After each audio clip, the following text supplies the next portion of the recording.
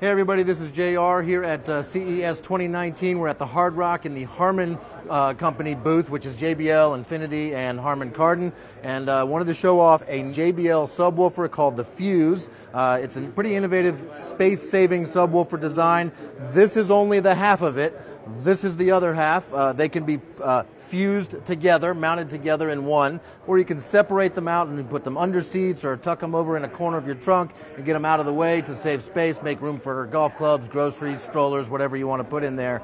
But you're going to get a lot of bass out of these. They are small and compact, but they do pack a punch. Part of that punch is determined by the amplifier you hook up to them. They do require a separate amp. They're passive, so just get a nice good sub amp. Doesn't need to be a huge one. They don't need a ton of power, but you're going to get a lot of bass in a small amount of space from the JBL Fuse.